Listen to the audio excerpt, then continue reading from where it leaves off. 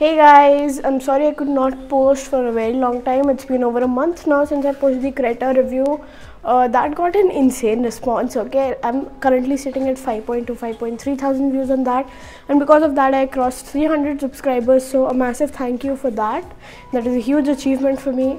Next, 500 subscribers. Let's go. Quick thing before I start the review, this I'm recording in 60 frames per second at 1080p, so it's a trade-off because it's not 4K. So tell me in the comments, what would you prefer, 4K or 60 frames per second? 60 frames per second basically makes the movements more fluid than the regular 30 frames per second at which I record at 4K, or it is 1080p with 60 frames per second. Anyways,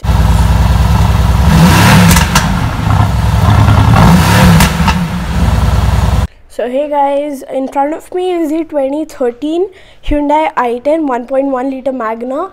So starting off from the front, as I already said, we have the headlights which have a good look. They're very similar to the previous model, like the first generation i10 which was launched in India, except for the front end. In that it is a little bit sharper, in this it is rounded off. It looks kind of like a 2013 Hyundai Verna. Fight me in the comments, I know you won't. I'll give you a picture of that just for reference. We have the grille over here, and thank God it's a small grille, not those big grills. And the Hyundai logo is adequately sized and not oversized. I think this was kind of the best design period for Hyundai. It was not too 2010ish, and it is not too showy, which it is nowadays, like in the Creta, link in the description. We have the grille and with the chrome and the Hyundai badge.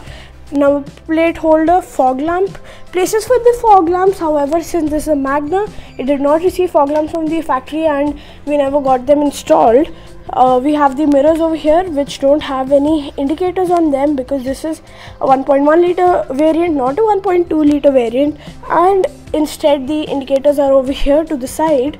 We have the A pillars which run smoothly and are in body color. There's a separation over here from the fender, A pillar and the bonnet. Also under this bonnet is a measly 1.1 liter engine. I will show you that as well. We have the wipers, dual wipers, nothing too irregular. We have the antenna up here which messes up the aerodynamics, although realistically you won't be racing this car.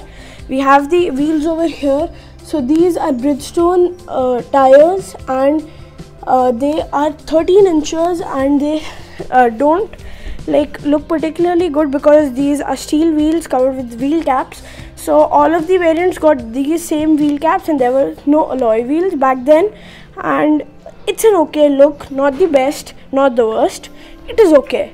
And then we have the door handles which are the regular flap type, as you can see, and we have keyholes on the passenger and the driver side, not at the back.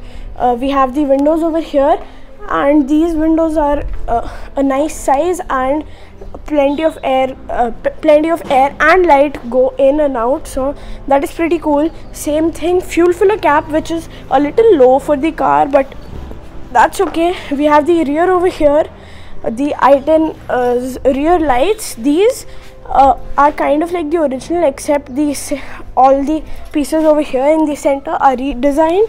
It does look pretty good. We have the same boot, except the position of the Magna badges has changed and there's no 1.1 or 1.2 written on it. And we have the basic mechanism for opening this as well, with the keyhole down there, as you can see. Adequate boot space, not too big, not too small. And back here we have the window, and there's a piece of paper. What does that say? Oh yeah, subscribe. Yes, please subscribe. It's that red button below, and please subscribe. It takes like hardly 2 seconds and you don't even have to move your finger that much. It helps a lot. And as it is, I want to reach 500 subs maybe this year, by 2021 maybe, I guess. We'll see. We have the rear like reflectors over here, nothing too special. Some mud flaps which are broken, as you can see, and the exhaust. As for the exhaust note, here you go.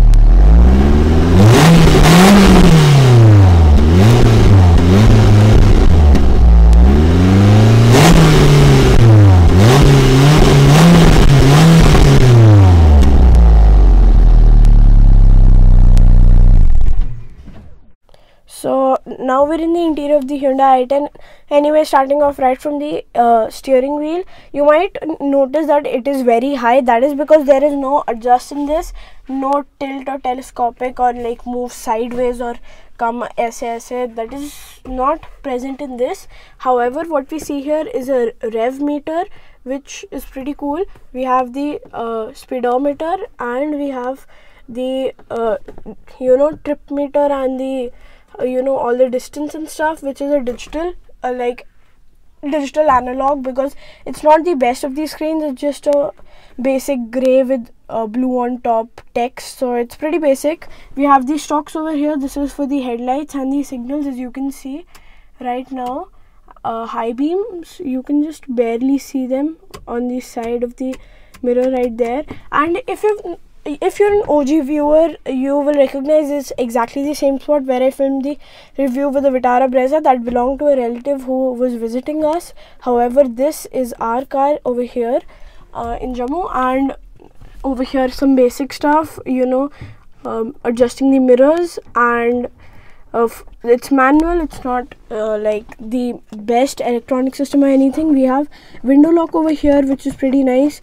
We have 4 power windows, which considering this a Magna is pretty good. In the era which was the base variant, we only got 2. However, you will now get to see why this is the Magna. There are 3 blank switches over here. That's right, 3. I did not expect that. We have the fuse box over here and the bonnet release, although you can barely see those because of the poor lighting. I'm sorry. We have the beam adjuster over here. In the center, we have this black plastic. In the 1.2 liter variants, which was the Kappa engine, there was a clock over here, like not analog. It was a digital clock on LCD screen. Old tech, as you will expect. We have a 1-din music system over here, nothing too good or modern. We have silver accents over here, which looks pretty nice, although I would have appreciated if this button was also silver, because the hazard lights button, it sticks out a lot according to me. Some contrast is good, like this music system and the case over here, it's black. It looks nice, but this does not look that nice, especially because it breaks up the entire vibe over here of the silver. Anyways, turning those on, as you can see, it is not the brightest, but it is not the worst as well. We have a dated switch over here, this slider mechanism over here, which is, as I already said, very dated. AC switch, AC buttons, the modes, and the temperature.